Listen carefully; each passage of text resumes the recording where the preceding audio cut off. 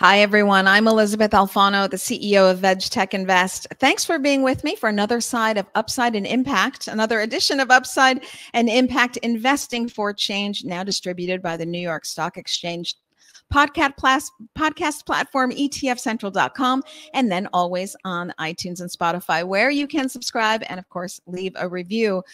I am in Dubai, which is I don't have my typical background. It is late in the evening for me, just the tail end of COP28. As many of you know, I've been going live from Dubai every day for COP28. It's been a huge COP for food systems transformation, certainly from the financial perspective, as governments have also called on the private sector to come in and address what is 30% of the world's global greenhouse gas emissions, with animal agriculture being a whopping 60% of that. So 18% of the global greenhouse gas emissions and 32% of the world's methane emissions coming from animal agriculture. So very interesting to see world leaders think about our future and the future of food. So now, as we enter into 2024, I thought it would only make sense to have my very last podcast of 2023 on Upside and Impact be with a futurist.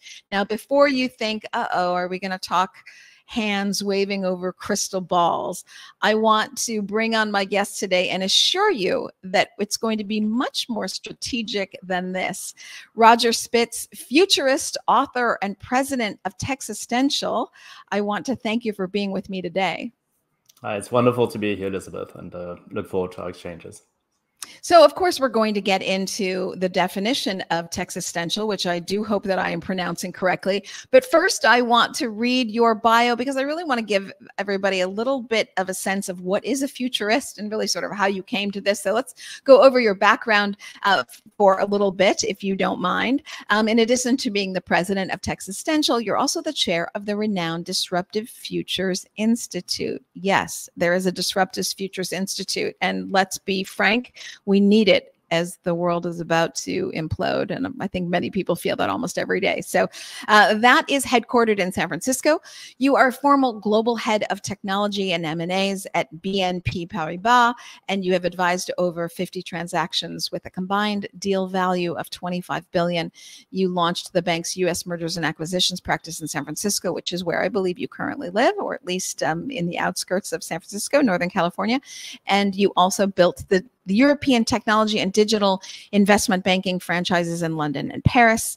Most importantly, and maybe what we're going to talk about now and dive into, you have the 4-volume definitive guide to thriving on disruption. This can be had at Amazon.com. And in anticipation of your 5th book, Disrupt with Impact, and given that it's just about 2024 and we're headed for a tumultuous election, I think we all know that, maybe we should discuss systems level change for a sustainable future. So systems level change, it's all we could talk about at COP. So many systems breaking down beneath us. I wondered if you could walk us through your 4 drivers for systems change, starting with strategic foresight for adaptive and resilient futures.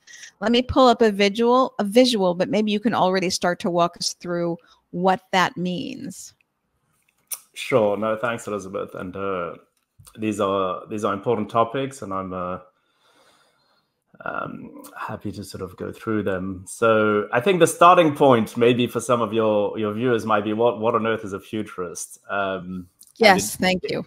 But it connects directly with what systems level change, and I think maybe to disappoint some who are looking for the crystal ball, futurists actually don't seek to predict the future. Our thinking is really that we accept that there's discontinuity, that there are multiple possibilities, that we need to think about the world with different time frames than just the normal short-term milestones, and that sometimes we should actually be asking ourselves questions around possibilities versus just looking for answers. So we don't abide by relying too heavily on assumptions, and especially the assumption of a kind of controllable, predictable, stable, and linear world. So really what we're trying to do is think more systemically, think longer term, think about the next order implications.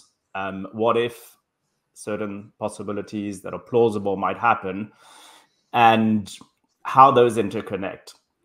And on that basis, to come back to the visual you kindly showed and to your question around what is systems level change, systems levels change is really acknowledging that we are not in a kind of reductionist, deterministic vantage point of the world where you're just looking at the past or looking at things in isolation, that ultimately what determines the outcomes is how different systems and different initiatives might interact, and also over time and amongst themselves.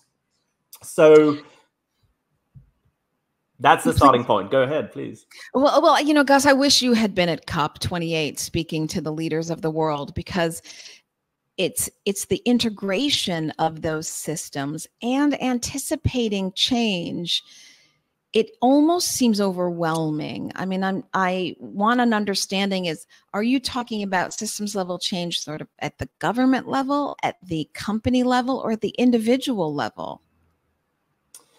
Yeah, so listen, systems in reality are the way the world manifests itself. So it's only our minds and the way we choose to adopt strategies or policies where we kind of bring things in a more mechanistical, deterministic, and simplified way. But the reality is that humans are systems, our thinking are systems, ants building, are systems, cities are systems.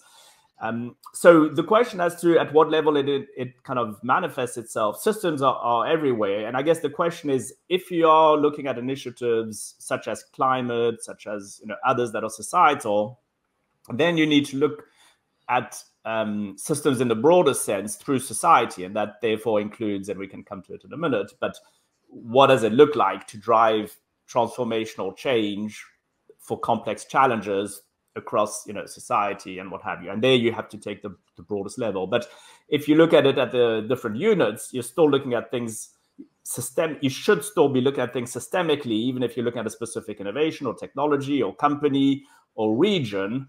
I guess the challenge for things that are by nature global is really, where do you draw the line? So if you take pandemic or technology or AI or what have you, you're not, it's ludicrous for certain regions to be doing things in a different way, because ultimately, you can't, we saw it with the pandemic, take something that's global of that nature and systemic. Any region that's shutting off and doing certain initiatives which are completely disconnected from the rest of the world, it's not very effective. So the question then depends as to, thinking systemically and next order implications, you can do at any level, and that includes the individual. But certain of our complex challenges, no doubt the ones that concern a lot of everybody around climate, around technology, around education, that those you really need quite a broad perspective on them. So indeed, they take into account many stakeholders and many different aspects to it, and we can unpack that. But that takes a lot of time. Getting that many people to agree that you could have global systems change. I just look at the conversations over the last 50 years around food systems transformation, the system that I'm working in right now. Many of the issues of the food system we knew 50 years ago and just couldn't agree on anything, and therefore did nothing. And so now you have climate change to the extent that you have it, because 1/3 of the equation could have been addressed and wasn't, and that's food. And of course, energy people and electric vehicle people are saying the same thing. The electric vehicle could have been launched in the 70s, and it tried and was kind of intentionally taken out, if you will. So it doesn't seem to be human nature for us to think about large-scale systems change. We tend to think about ourselves, sadly enough. And these kinds of systems change seem to take a long time. Is it possible, I guess, is what I'm running. Like, I understand theoretically, but executionally, it seems quite difficult. Yeah, listen, there's no doubt that it is more, by definition, that's why these are kind of complex challenges. It's no doubt that they're more difficult, and there are more ways to have them become ineffective. So it can be either intentional, such as the reasons why today we have the crisis for the climate and others, it's absolutely intentional. It's not because people lack an understanding of what's required for it. It's just that there was significant, people call it lobbying, I call it kind of corruption, but significant lobbying to ensure that certain outcomes were achieved and not others. And they put in the incentives to make sure incentives determine outcomes. So the incentives for the world through lobbying ensure that, you know, the different industries, oil, gas, automotive, etc., continued functioning in a specific way.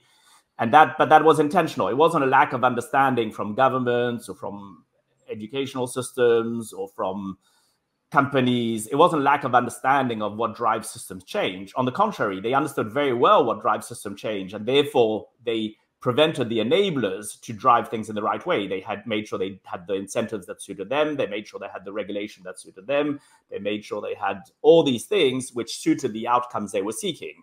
So I'm not sure it's necessarily a question of lacking an understanding of what system change is. I think it's a question of understanding what the incentives are and who's kind of controlling the systems. And the second thing I would say, and this is an important point when it comes to climate, is that if you are in good faith and if you are trying to achieve the right incentives, then there are a lot of things that are harder in complex systems, and therefore there's a risk of doing things that are ineffective. In other words, there are almost two aspects. There's a kind of real objectives of many constituents who are not necessarily aligned with what the world needs, and that's kind of intentional. It's not a lack of understanding of the systems, and that's why they do things in a certain way.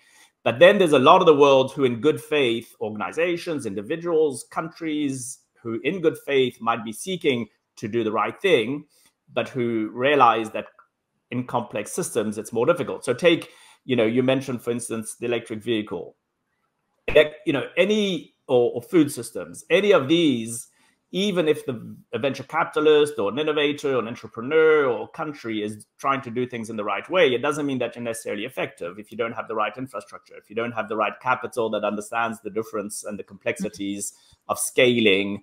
You know, take mobility, how complex a city is. So there are a lot of things which, even with an understanding of how to drive change in complex systems, don't necessarily have an appreciation of what is effective versus ineffective. And so what we focus on are things which actually can help people understand better what is effective versus ineffective to drive these changes. And again, we can unpack these with specifics, but I hope that kind of gives some elements.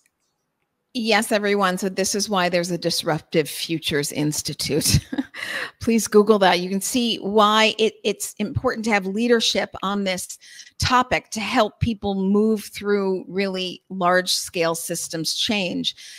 This brings me to my second question, which is for those of you who are watching on video and not on audio, sorry, everybody on audio, but as we look at the graphic and we move to the right, you see there's virtuous inflection points. And I think what you mean here is that there are points in systems change when you can get more leverage than at other points, and that can drive critical mass adoption.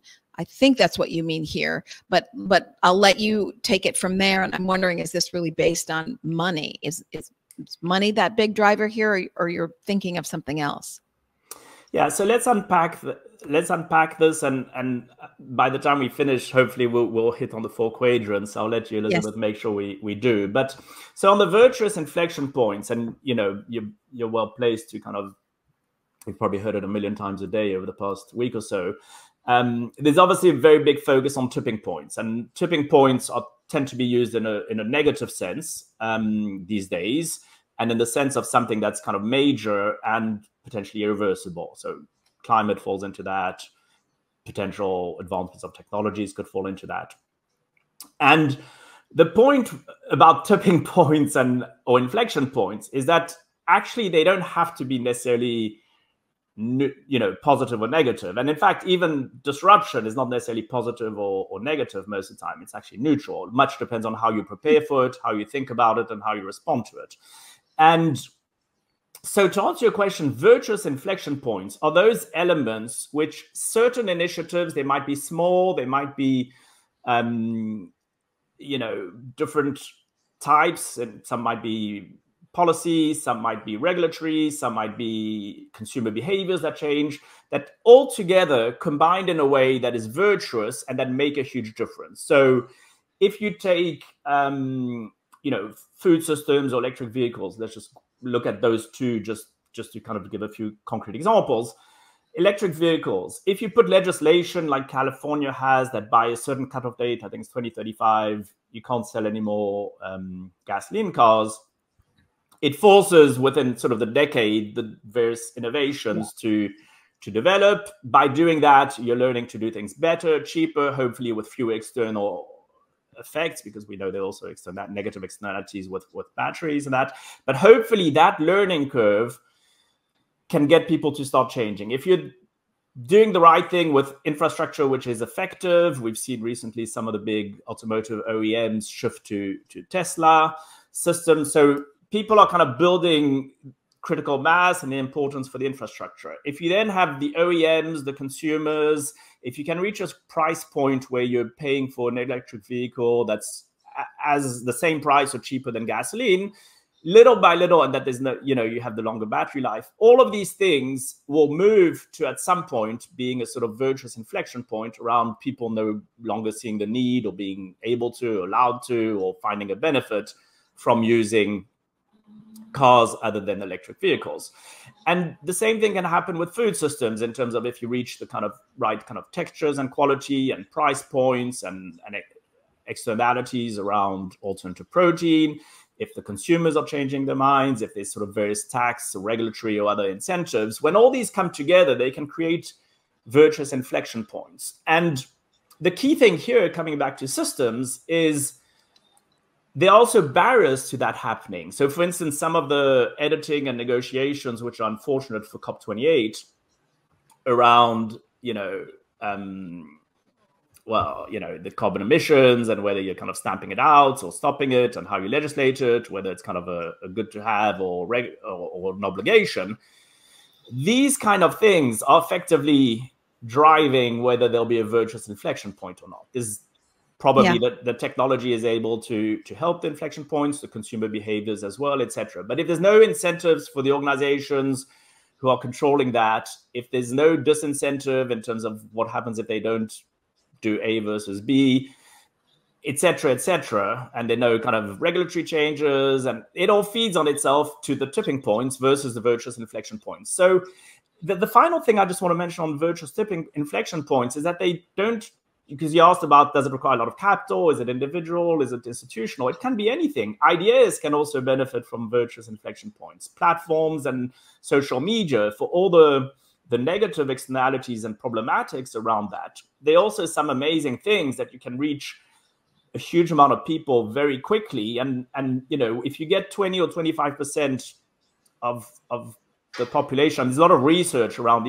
social and innovation tipping points for ideas, where you can kind of quite quickly move and create a movement. So it works both ways. And really what we're trying to say here is that one of the 4 drivers to achieve systems level change is really achieving those virtuous inflection points. And yes, it does require more cohesive actions by more constituents than just a company deciding to do something.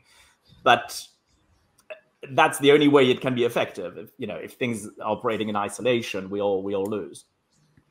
Yeah, there's so much to unpack there, and I do want to get to all 4 of these systems level of these levers to enact for systems level change.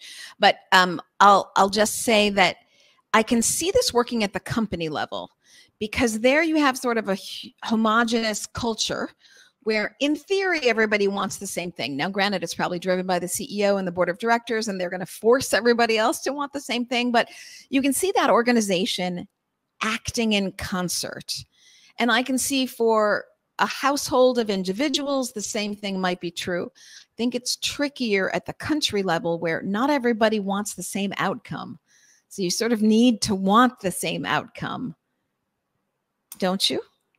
Yes, you do. Having said that, you don't need every single person to sign every aspect for there to be very effective change that's implemented to to enable and support virtuous inflection points. So let's just take a concrete example around the topics that are dear to you and me around climate. So admittedly, things can change with different governments. But in Europe, there's a reasonable amount of support and legislation in terms of, incentives and regulatory and some accountability and disclosure, which move things in the right direction for certain energy efficient and other initiatives which are beneficial for climate.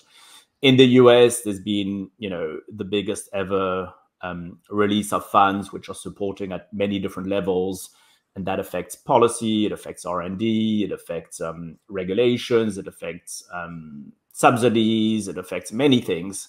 And be interested in your views on that. But ultimately, these sums are quite substantive. They affect the sort of different levers for change at the organizational, societal levels. They allow the consumer, who should not be the one impacted negatively by having to spend more. Consumers are already going through a lot of challenges every day. They need to have things where there's a facilitation around innovation, around subsidies, around scaling, which means that if they choose to buy certain alternatives, that they're not less well off by that choice. And so I personally believe that some of these, subsidies, policies, regulations, etc., are done at a level which is, helpful for the system's change, which is not at the company level, but which will drive the outcomes of the company level. Once the companies are taxed in certain ways on certain initiatives versus others, once the incentives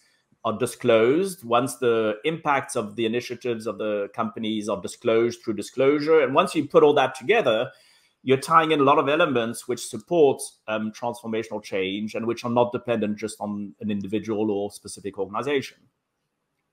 Yeah, I see that. So there's an inflection point when you're sort of past the point of no return, because you have so much energy or so many policy changes, et cetera, or money or ideas that catch on, or, price parity, or, at some point, this combination is just working in concert such that you kind of can't go backwards.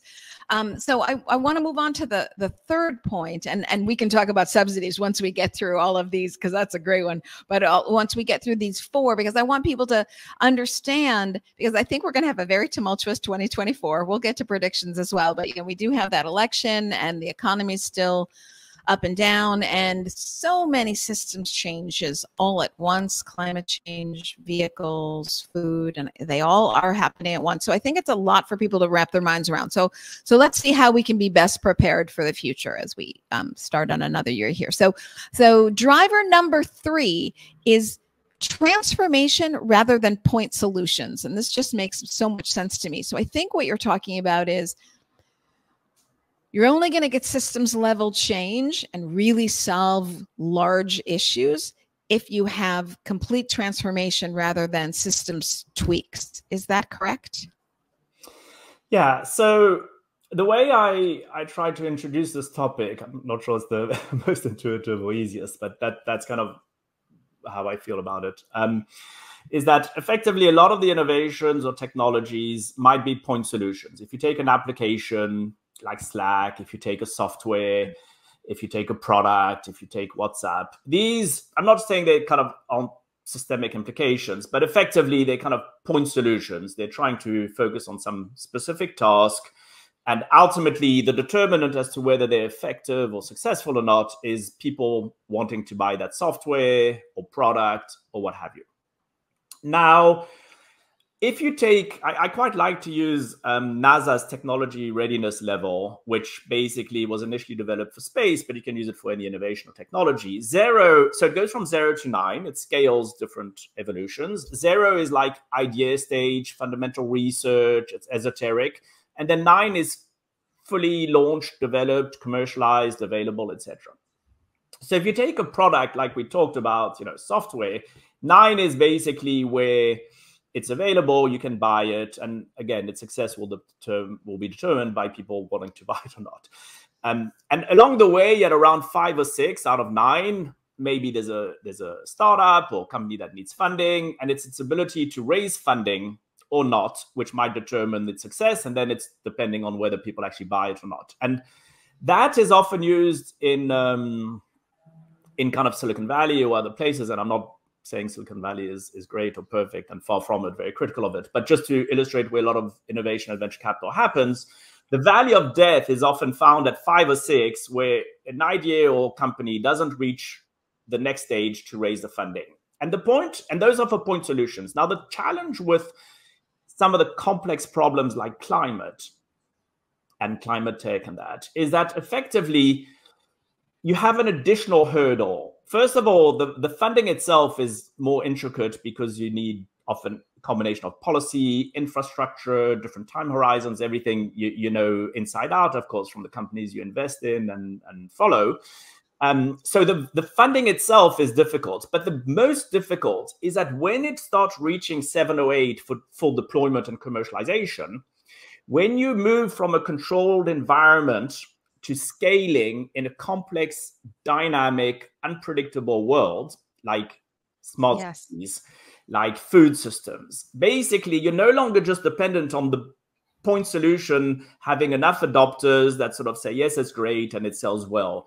It needs to interact effectively with a city, with the food systems, with other things. And so the biggest danger for climate tech is this commercialization valley of death, where it got its funding, it's moved on, it's proven in controlled, small environments, and effectively it has trouble deploying, scaling, interacting in complex dynamic systems. And these are all complex dynamic systems. And so that is the transformation versus point solution. And those are kind of some of the considerations for driving change with these complex challenges like climate.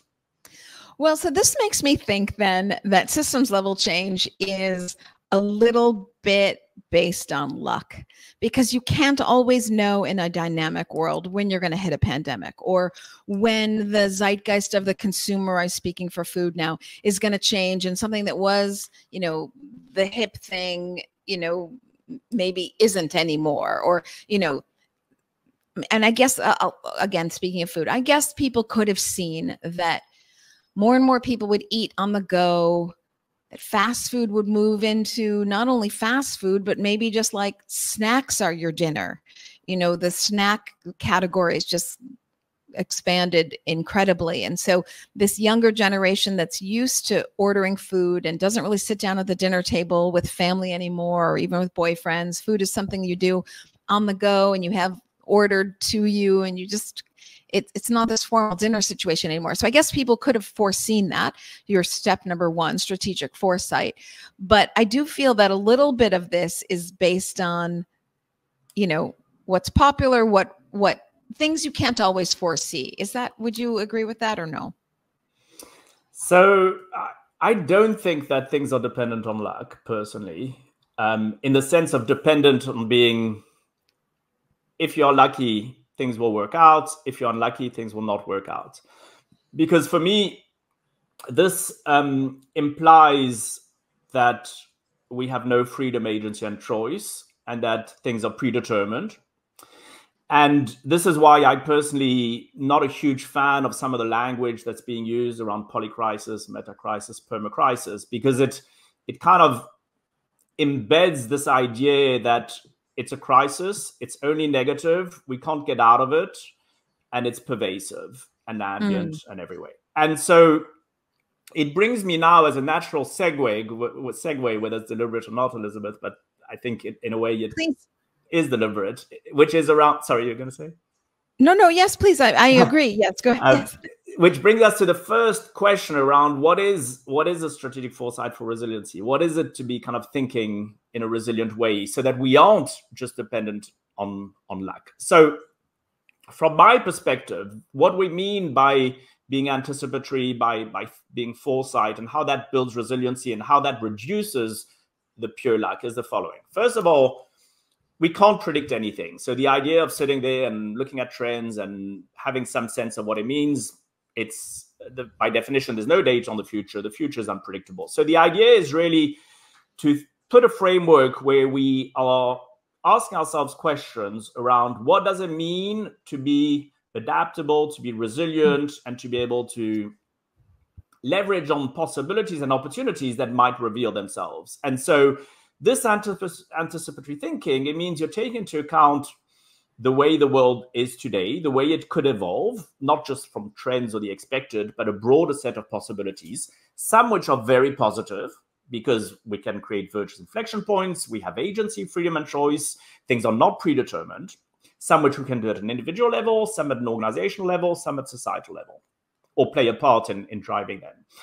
And once we map out that set of plausibilities, there's some that are possibilities in the opportunistic sense of the world for value creation, for satisfaction, for fulfillment, and some that are more risk management in terms of building resiliency and systems. So take the pandemic. Sure, you can't predict the pandemic. No one knows if and when exactly what will happen. However, the world was very clear that there was an extremely strong likelihood of some major pandemic falling within the next few years. There are a million organizations that it's kind of evident. And for those who are interested, there's a million postmortems on the COVID pandemic. Governments, individuals, organizations, hospitals, all kinds of different constituents took intentional decisions to ignore those because they assumed there was a low probability. And they decided to save a few $1 billion, to waste tens of millions of lives, and to waste a few $1 trillion. Now, that's a choice. And the mistake in that choice is what Nassim Taleb talks about in terms of anti-fragility, which is asymmetrical risk, which is someone sort of says, okay, let's probabilize and say there's only 1% chance of this happening, positive or negative, and ignore the fact that that is asymmetrical, that if that does happen, the impact is so existential or whatever. And so that is where, if you're thinking of the world with multiple possibilities, some which are avoiding risk, where you build resiliency for those, and some which are opportunistic for value creation, and you think about some initiatives that you can take in relation to those plausible outcomes, that's where you're moving into a way of thinking in an anticipatory way. And so if you then connect that to what constitutes transformative versus point solution, to what constitutes inflection points, you're starting to think about, okay, what resiliency should you have for certain events? What opportunistic initiatives should you be planting seeds for? And what are the ingredients for virtuous inflection points and transformative change, which are more likely to drive effective systemic change than otherwise? And so, yeah, so those are some elements. I mean, I could go on a lot, but maybe that helps. Yeah, you know, I correct me if I'm wrong, but I don't see this kind of position held by an individual, let's say the futurist position, the chief futurist officer at a company, but I do see it often in science, where really they model all of the possibilities, and then they determine the level of risk they're in for each and the likelihood of each, and then make decisions accordingly. So now that we're talking about it, I do think some people, or let's say organizations, think this way. So strategic foresight would just be through modeling all of the potential outcomes and then making decisions from that data. And then from there, moving on to the virtuous inflection points, trying to get enough critical mass that the thing goes, and then, you know, working so that there's pure transformation and not getting stuck on, let's say, valley of death, which I still am having trouble with that one a little bit because, you know, because of the pandemic, which, yes, I do agree was completely predictable given the knowledge that was available, and it was ignored. But then there was the economic crash due to the pandemic. So economic tightening is because we had economic free-for-all, if you will, and that was because of the pandemic. So that's a little bit like completely out of your control. So I also, I'm going off on a tangent, but I also do believe we have agency, but I'm struggling with that one a little bit. But I would you agree that there are, like, science does model outcomes and options, and so there is kind of some industries already do a lot of strategic foresight thinking. I guess that's what I'm saying. Listen, the great points you're raising, and I think the fact that you're raising things like that, and you're an extremely well-versed savvy, you follow many companies that are listed, you speak to many of the decision makers, is very interesting, because what you're describing is indeed the way some of these topics are perceived and addressed by much of the world. I personally don't think it's the right way of thinking about them, and I'll kind of give you 2 or 3 elements. But I agree with you that it's the way most of the world thinks about risk management and thinks about opportunities. And so, to be a bit more specific, the 2 or 3 areas where, you know, we have failed as foresight practitioners to make the world more kind of tuned into these ideas is the following. I think, first of all, in terms of science and risk management and probabilization and that, these are very important. I believe in science. Science creates miracles and all that. The only thing I would say is that when you're thinking about the plausible possibilities, that's where you need more than just the numbers, because there's no data on the future, and because you need the imagination to think about things which might be disconnected from everything you currently know. And the other element about the probabilization and the big models and that is that it relies on stable and known parameters. That is why the Fed had no idea and still has no idea about what inflation would be, etc., because these are fundamentally predictable. So to try and modelize uncertainty, it doesn't work for complex, dynamic, unpredictable systems, which is the world. And the fact that it's worked quite often for decades, and from time to time you have a 2000 crash and then a 2008 financial crash, and then we go back to normal. I personally think that there's an inverse relationship between uncertainty and predictability. And the more uncertainty there is, the greater the cost of relying on assumptions. And some of the modelization and risk management, I'm not saying it's not important, but to derive decisions without thinking more broadly of both possibilities as a positive thing and things that can happen, so my point is that we need to add imagination and understanding the multiplicity of possibilities and the fundamental inherent unpredictability of the models and what's happening, to not just rely. And when I say rely, I mean to the exclusion of everything else. So science and the risk management are right to do what they do. But if that is to the exclusion of exploring, building resiliency for other plausibilities, for building opportunities, for imagining things that are maybe unimaginable, the failure is not on the model, but on our lack of imagination for not thinking about things. And that is why the world is where it is today to a degree. You gave a good example, which is, you know, could we predict the crash and the tightening after the pandemic? Well, effectively, maybe not, but organizations and governments did not build resiliency to subside shocks. So look at how many, you're well positioned. What we're talking about is live on NYSE. You're dealing with listed companies every day. Think about over the past few years pre-pandemic, between $500 billion and $1 trillion were bought back as share buybacks to have a quick 5-minute fix of boosting a share price to please investors who are focused on very short-term specific metrics. Now, what happens when you do that, and biggest culprits are the airlines and that, is that effectively that cash that goes off the balance sheet. And then when there's a shock, well, yes, guess what? What's the difference between Apple and others who have hundreds of billions or tens of billions on their balance sheet versus a company that needs to go crying, an airline company that bought billions, if not tens of billions of dollars of share buyback, that wrote those checks to keep investors happy for 10 seconds? Yes. So effectively, these companies, these same airlines and supply chains, when there was a shock, they had optimized supply chains. They had, you know, organizations for which I don't value much, like strategic consultants like McKinsey, telling them about optimizing, hyper-optimizing supply chains. The problem with that is that it's not resilient because there's a single point of failure. So if something goes wrong, that's when you get the supply chain. So I agree with you. We couldn't have and should not be seeking to predict specifics.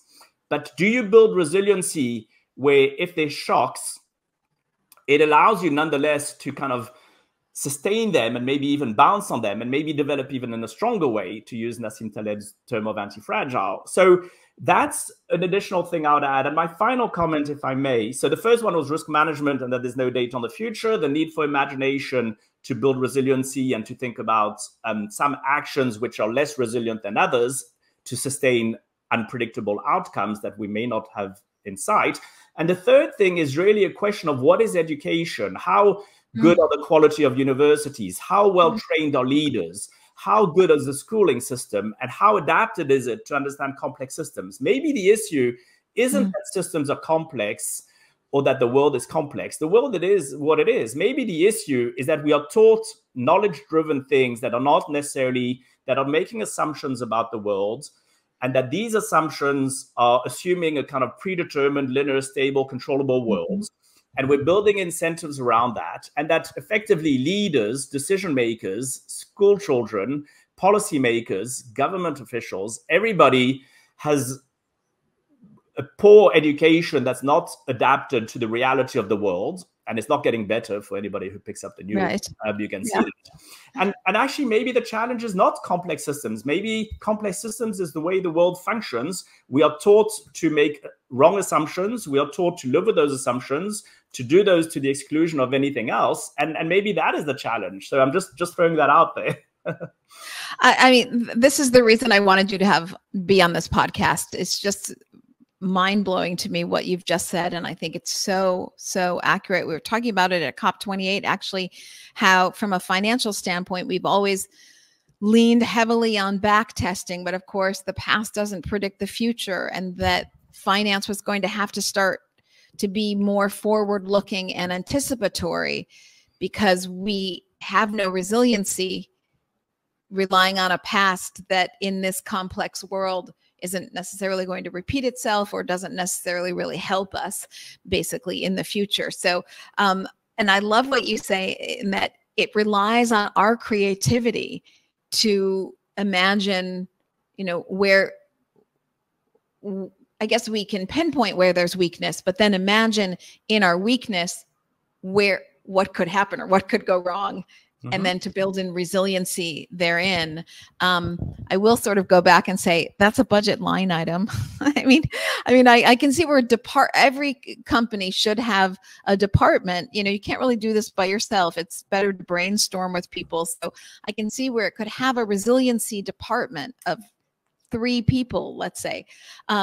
But we're woefully already unprepared for even that. I do want your comments, but I want to make sure that we get to the 4th driver of change, because it's only fair to everybody listening and watching. So just kind of we're recapping here, and maybe some of this is going to seem esoteric to people, but try to stay with us. We're talking about strategic foresight for resiliency. We talked about that. Virtuous inflection points, when you really get critical mass. Moving towards transformation and not getting stuck in that valley of death. So many companies now in economic tightening are going bust, basically. They can't get through the valley of death at all. So very not resilient. And now we're going to the 4th systems change. And I'm wondering the levers for effective systemic change. This may be the most holistic point of everything that you're talking about here, but let's discuss what you mean by effective systemic change. Yeah, no, it's a great way to tie in everything that we've talked about, and it's really, I'm grateful for you to kind of be so thoughtful and to kind of provoke the different elements. One thing I want to pick up on, which is linked to, yeah, let's have that on the screen. That's great. One thing I want to pick up on, which is your point around it being a budget line item to kind of think differently on that. I would debate that in the sense that if you think about how much training is currently how much is spent on training, how much is spent on education, how much is spent on lobbying, how much is spent on all these. What if we actually thought for 5 minutes about spending some of that on something that is actually effective, on effective training, on effective way of thinking? So it's not necessarily that you need to add additional things. You actually just need to take a step back and think, is education, is our leadership training, are these MBAs, are these whatevers actually effective for the reality of our complex world? Do they help anything? I'm not even talking about good or bad or stakeholder world versus shareholder primacy. I'm literally talking about understanding the real nature of our unpredictable, nonlinear, complex world versus relying exclusively on assumption of stable, linear, predictable worlds, and have decision-making which is informed by the reality of our world and not a kind of simplified one. Now, the other comment I want to bounce on this, and you'll see there's a smooth transition to what's on the screen, so we will get there in a succinct way, I promise you, Elizabeth. The other comment I want to make is you're talking about you can't just look at the past, and we talked about it during COP for finances and banking, etc. You may know this, but Mark Kearney, of course, was running the Bank of England for many years and writes a lot about the different types of risk for climate and many other things, and is extremely active in all of the topics we're talking about, both from a kind of systems change, societal way, but also unpredictability. He's written a very good book on these topics, and I think he's very thoughtful on these topics. And one of the things that the Bank of England recently realized, with understanding that even though the Fed and all these governments have the best economists and models and statisticians in the world, is that they didn't have a clue, right? Because they admitted that they had no idea what inflation would be, how controllable or not it would be, and where it's going. So that's pretty much nul point in terms of the outcomes of what they meant to do. They have kind of one job to do, right? And that really shows it. And the Bank of England, even though Mark Kearney is very tuned into these topics, and they show you how challenging they are, during his tenure, some of this also happened, and he realized, and the Bank of England is now publicly mentioned this a few weeks ago, that the way they modelize and think about risk management and risk and resistance and all that for disclosure, for systemic risk, for bank failure, is basically wrong, that they can't continue to just take whatever metrics, and because that makes assumptions about all the other things. So let me connect this now and wrap with what are the levers for effective change and how do they work and what are we thinking with that? Let me take a step back. The first thing is, this is kind of based on Donna Meadows, who writes a lot about how do you drive complex change in complex systems. She's been, it's in the past, for decades ago, she started work on this. It's a big field, and it's covered by many people, including scientists, including people who study chaos theory. There's all kinds of different constituents who look at this. Now, what it's trying to do is to sort of say, in this case, this is quite closely adapted from Donna Meadows' work, is to say, basically, when you want to drive change in complex systems, you have leverage points which are not equal. And those that are the most impactful and have the most effect in terms of impact are basically the strongest levers, which is education and mindsets. Unfortunately, they're also the most challenging. To our earlier discussion, it's not easy. But effectively, mental models, shared values, the assumptions you make about the world, the trust you might have, these mental models are the biggest lever for change. They start in the playground, but they finish and continue to the boardrooms. So the question there, and that's my little challenge to you, friendly and well-intentioned challenge around, are these additional budgets? Every day, there's trillions of dollars being spent on education, from newborn babies to people in longevity and in future careers and all kinds of things. And how much of it is spent on understanding the topics we're talking about? So that's the biggest lever for change. And if we shifted the way we taught and all that, it would be helpful. Unfortunately, I think there's a lot of reasons why they don't change, in particular the US. There are too many incentives. It's like healthcare. You do not want people to be well. Yeah. You do not want people to you want people to be sick but not die, to be on drugs, to be, this is recurring revenue. You don't want the educational system to be effective. So it's a mafia. It's terrible, but it's not an accident. If you were to change education from playgrounds to boardrooms, introducing these topics, the world would be ticked differently. That leads you to the structures. The structures are around regulation, governance, incentives, accountability. If those structures, if you see the world differently and understand the topics we're talking about, and you wanted to drive change, you probably would think about what are the incentives you're building in terms of either individual, company, societal. What are the regulations? And then the patterns and trends mean once you see the impact of the structural changes you've put through with disclosures, so that's the debate around disclosure for climate, with feedback loops, you monitor those when they're transparent, you can kind of see what's working and not working, because there can be unexpected consequences, both positive and negative. So you can monitor them over time and then educate in a better way. And that's why some regions like Portugal or others are actually introducing climate change at an educational level, so that they kind of understand more systemically some of these things. So I hope it wasn't too abstract for those who don't have the slide in front of them. I hope it was kind of not too kind of jargony or technical, but effectively it's quite simple.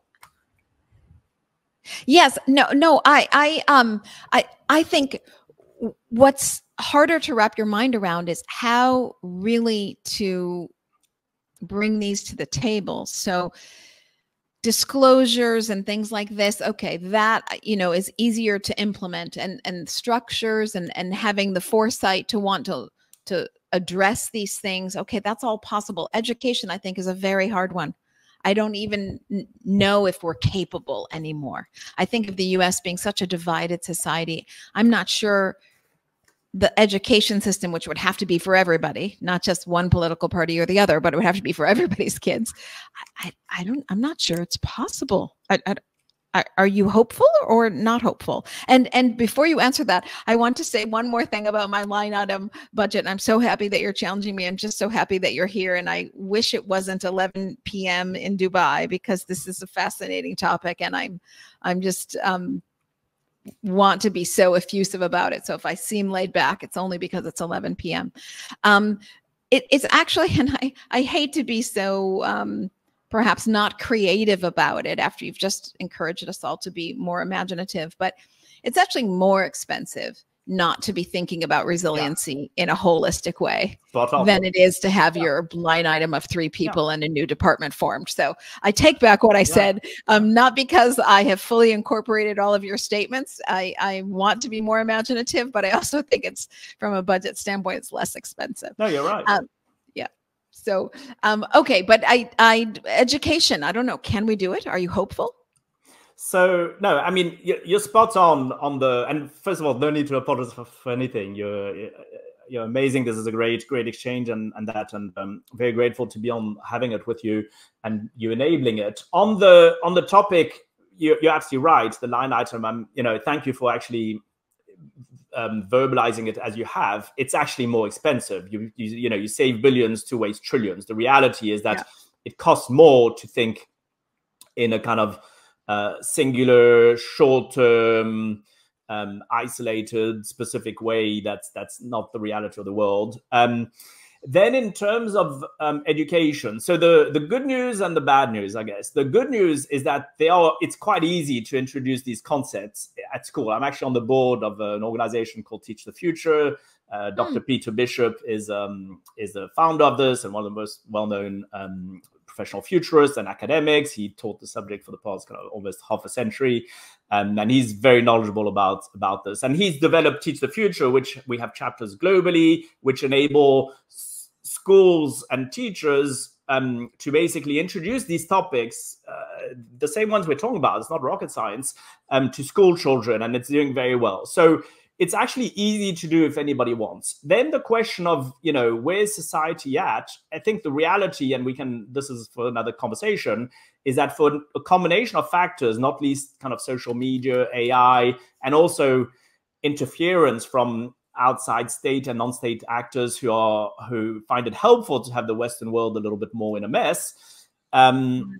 Basically, there's a question of the effectiveness of democracies. Is it the end of democracies? Now, don't get me wrong. I'm not pushing for models like China or whatever. I'm just saying that in China, it's easier to think that maybe the outcome should be that 30 or 50% of the kids you ask want to be astronauts or engineers, as opposed to YouTubers. So thinking long-term, systemically, in a way, maybe there are challenges for democracy in the way it is. Now, I still believe there's room to be positive, but I also believe that there are tipping points in the negative sense. I believe that there is a risk for society and Western democracies to to either because of the lack of incentives and intentionally, or just simply because they don't know otherwise, the lack of education or worldviews or what have you, that they don't exercise the agency of freedom and choice. Because the thing about agency is that it's like an option, right? From a financial perspective, Yeah. it's an option, but if you don't exercise it, it's of limited value. And so agency is the same thing. And so there's a risk that people kind of aren't willing to, or wrongly incentivized to make the changes that are needed for society. And that will lead to movies like Idiocracy becoming reality. Mm-hmm. Well, it's funny because you're really talking about a systems change of the overarching system, you know, the political system that we live in. So it's system change on so many levels. The overarching system, you know, education and politics, as well as, you know, climate change and transportation and food and others, you know, building materials and for some, I'll even say, you know, relationship structures, etc. I mean, do you think we can do it? I mean, our humans, I just don't know that our minds are maybe it's not our minds. It's more like our own resiliency. I mean, how much change can one take? And we haven't even talked about human fear. Like, I don't think that people embrace change like this, or sort of thrive on, or think, how can I be healthy and resilient in a continually disruptive society, life, future, etc. Most people want to feel and tell themselves, no, it's all stable. It's all going to be as I predicted. It's all going to be as I've planned. Life is going to go according to plan. And so I'm not even sure humans are built for this kind of change. What do you think?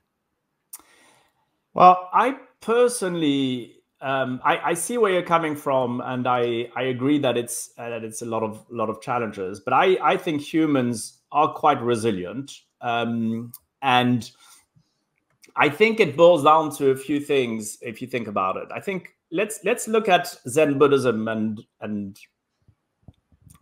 Eastern philosophy, for instance, where change is considered to be a constant, where you accept transience, where you have a different approach to these topics. And then if you take the Western world, where you're educated around perfectionism, around predictability, around the Newtonian mechanical view of the world and everything that entails, and where you can't fail, you can't make mistakes, you can't be emergent or discovery. Effectively, is the issue change? Or is the issue that through education, through our family units, through society, that we're not basically acknowledging that change is a constant, that the world is transient, etc. So I think there's a question around what is our relationship to the world, which then ties into education. But yes, I agree with you that if we don't have that mindset around change, around acceptance, around humility, around learning, around trial and error, that you don't have pre-cooked playbooks that you can just follow, that you have to think on your feet. And if the systems don't allow that, if society doesn't accept that, if education doesn't lead you to thinking like that, you're absolutely right. We're kind of doomed. But I don't take that as a necessity. I don't think the world is kind of predetermined, or that humans are unable to. But you're right. We don't like change. We prefer linear than nonlinear. We are challenged thinking about things in an exponential manner. So I completely agree with you with all of that. The question is, as the cost and the impact of thinking like that becomes more enhanced, what do we do to kind of make sure we do build the resiliency and that we adapt to the 21st complex century, or not? And if we don't, it might be indeed the end of society or humanity, what have you. Well, so I bring up then a different visual, and maybe we can talk about this, what we can do to kind of prepare ourselves, or to get in the mood, start training. It's a different way of thinking, right? It's just a different way of moving through the world. And that's going to take some retraining and some comfortability. So how can we, what kind of tools can we get under our belt? And then before I let you answer that, I'll just sort of say, and I hate to be like overly competitive, but part of this reminds me of Darwinism. And I think like those who can adapt to change will be the most successful. And I mean that as in you'll have a happy life. Now, you might also be successful with money and other things, but who will, fare the best, let's say, are those who can adapt.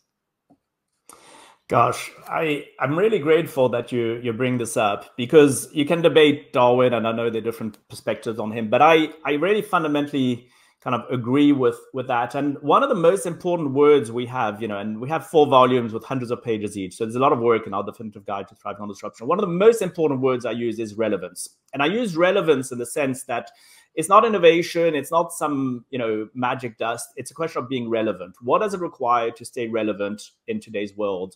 And I love the analogy of Lewis Carroll, who wrote Through the Looking Glass, the sister book, Alice in Wonderland, who's, Alice speaking to the Queen, and the Queen says, "Oh my gosh, you're lucky, dear Alice. You're so lucky, because where I come from, you need to run twice as fast to stay in the same place." And it's not a question of just running fast. You also need to be smart about what you do. So there is an element about what does it take to stay relevant, and some form of Darwinism.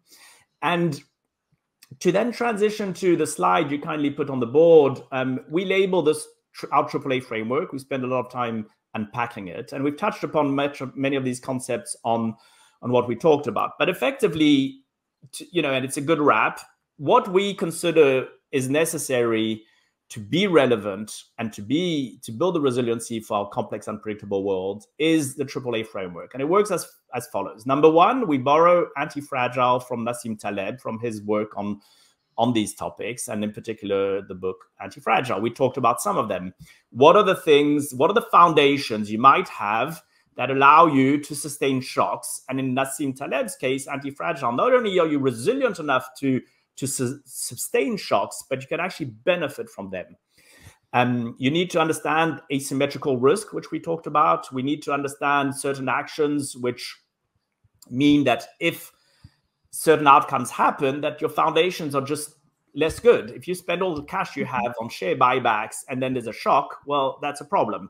If there are opportunities that are emerging and you're not planting seeds to leverage on them, because it works both ways. It's not just risk management, it's positive. So Anti-Fragile is a way of thinking in a slightly more heuristic, innovative, emergent, trial and error way, as opposed to the more kind of command and control, hierarchical, risk management based. The anticipatory is the overriding theme we talked about, you and I, over the past hour, right? It's what can you do without seeking to predict, because the world is inherently unpredictable, but to kind of think in advance of the different possibilities. What are the plausible possibilities?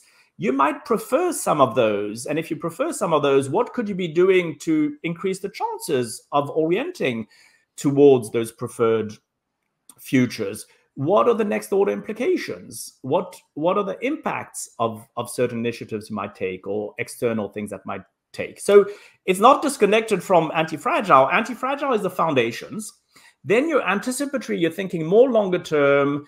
You're seeing how different eventualities might interact and what are the next order implications. And the agility in the way we use it, and I know it's a word which is it's used by many people in different ways, but we use agility simply in the kind of strategic, emergent, and cognitive agility that allows you to reconcile the longer term visioning of the future with the emergence today in the here and now. Through agility, you acknowledge that actually only the present exists. You emerge. You don't have pre-cooked answers to the world because it's unpredictable, or you don't for everything. Some you do, and you follow science and experts when you do, but some you don't. And that is emergent. So you need that agility as opposed to emergencies. You need that agility to emerge in the here and now, reconciling your longer-term vision with action. Certain things might be working and effective. You reinforce them. You amplify them. Certain things might be disastrous or what have you. You have feedback loops to kind of dampen things that aren't working. And so it does require a different state of mind. And so the idea with the AAA framework is to have the right foundations that are anti-fragile, to think long-term about the future, but to be agile in terms of reconciling the time horizons. And the final comments I want to make are, to enable the AAA, you need to exercise agency. And that comes back to a lot of the points we've been discussing. If you don't exercise agency, this framework is of no use. And the final comment is there's a second A, which we have in the same way as agency, which is alignment. You need to find, even though not everybody will agree on everything, you need to find some way in the system to drive certain choices. So there's alignment. It can come, you know, regulation is a good example where not every single person in an organization or in the government agrees on everything, but you're still able to have alignment, which pushes legislations, which pushes changes, or an organization which has an innovation, which ultimately has some kind of anticipatory governance, which is aligned enough to enable its agency. And then if you have the AAA framework, we believe that that helps you, however complex, unpredictable, and nasty the world might look.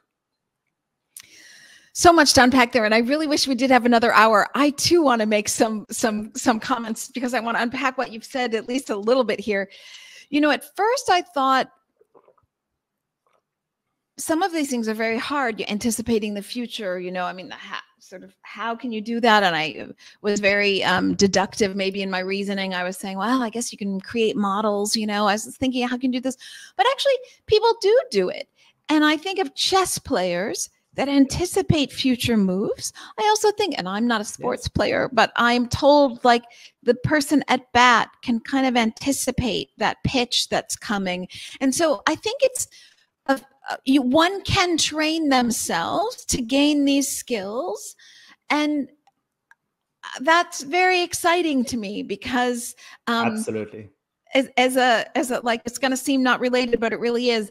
I've taken improv comedy, and I can't express how much I wish that everyone in the world would take improv comedy, because it just develops other skill sets. First of all, you have to be very present, and you have to live in the moment. And you're nimble. So this sense of agility, you're nimble to what's happening live and in the moment that you can't predict. And it helps one be so much more resilient and confident in other things, because you're not kind of afraid of what's coming for you. You just have accepted that you have no idea, but that you have the skill set to deal with this. And this last thing I'll say before I kind of wrap up where we are here. If there's anything you're taking away from this, it's that you have to buy Roger's coming up book, Disrupt with Impact, and his 4 drivers for systems level change, both on Amazon. The 4 drivers now on Amazon. And I don't know, wait, is that the correct title? I want to make sure I've said that correct title. Have I gotten that right? The 4-volume of the definitive guide to thriving on disruption. That is currently on Amazon. The Disrupt with Impact book, his 5th book, is coming out on Amazon in 2024. But I will, before I go into our exit questions, I will say it reminds me of Bruce Lee, be water. Water being the strongest to adapt. And now we're back to Darwin. Okay, lots of thoughts all at the last minute. We have 4 minutes max, because if you can believe it, I have another meeting that I'm going to have right now, even though it's 11:15 at night in Dubai. So I want to, gosh, I really hope you'll come back, because I could dive into this for a long time. But if it's possible, please, 1-sentence answers. What are your predictions for 2024?